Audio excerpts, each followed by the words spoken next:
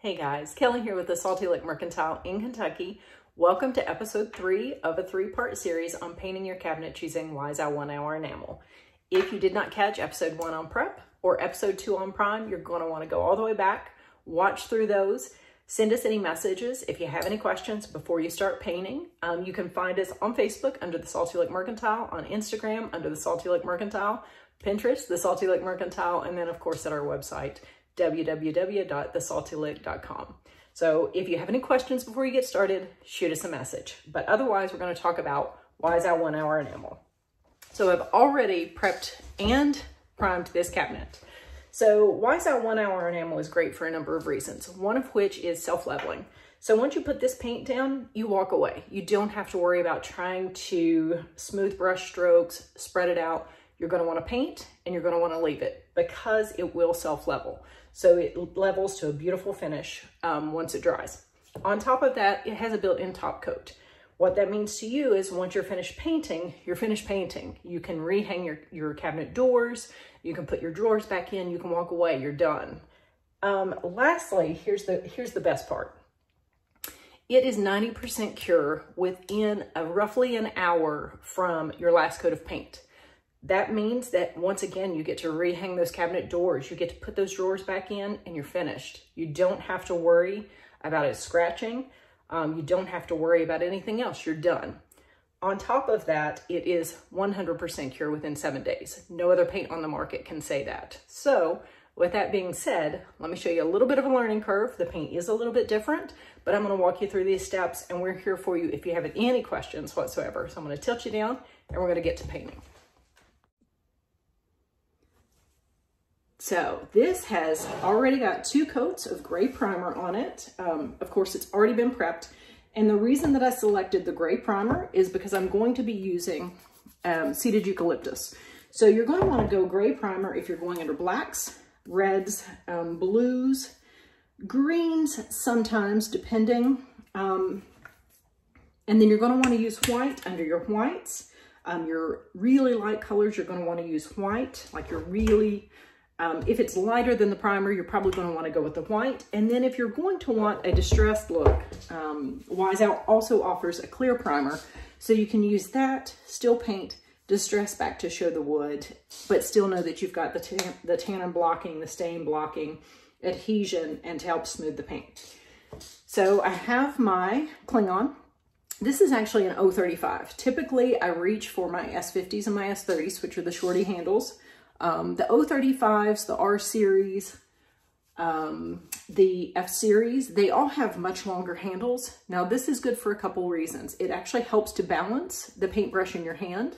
But on top of that, if you're reaching back into a piece and trying to get the inside or corners, this gives you some extra stretch.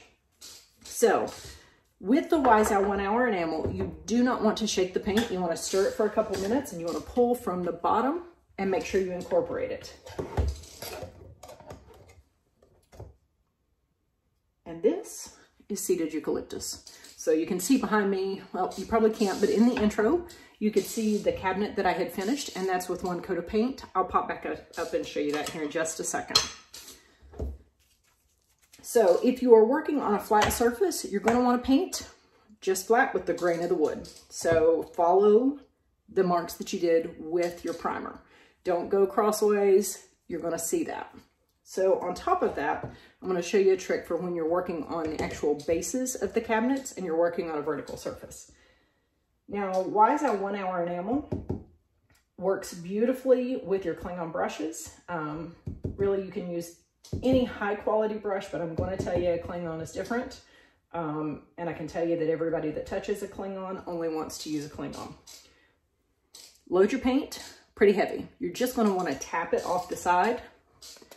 So I don't pull, I just tap to make sure I don't have any drips, but I want to leave that brush loaded. Then I'm going to start with my corners and my edges. And you're going to want to pull quickly and you're going to want to move. You don't want to keep pulling back over this paint. You can see I'm doing maybe 1 to 2 brush strokes at most. And the reason being, this paint starts to dry within minutes. That being said, you do not want to pull back over the paint because then you're going to pull paint up.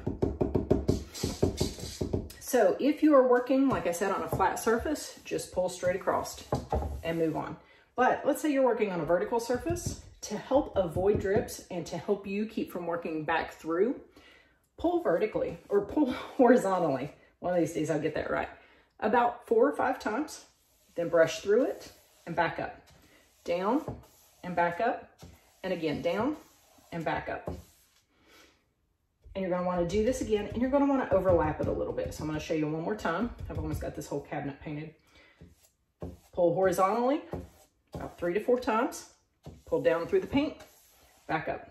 Down through the paint, back up. Same thing, all the way through, and then walk away. Don't touch the paint again, because the last thing that you wanna do is mess up the self-leveling or mess up the paint. And you can see the coverage on this, especially with the primer. The primer does help. Helps the paint go further, and it helps with coverage. But the paint on this light color is phenomenal. Or the paint. The coverage on this light color is phenomenal. And that's the case with all Wise Owl paints. They are highly pigmented and they have great coverage. And this is a small kitchen that I'm working in. And my guess is I will be able to do this whole kitchen easily with this one quart and have paint left over. So the thing that you do want to watch for though, and you can see me kind of hitting these corners, is drips. But that's okay. Let's say you do get a drip on your cabinet, leave it.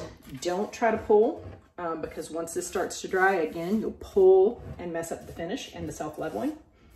So remember, built-in top coat, it will start to rise to the surface. So we don't want to mess that up. We want a nice smooth finish.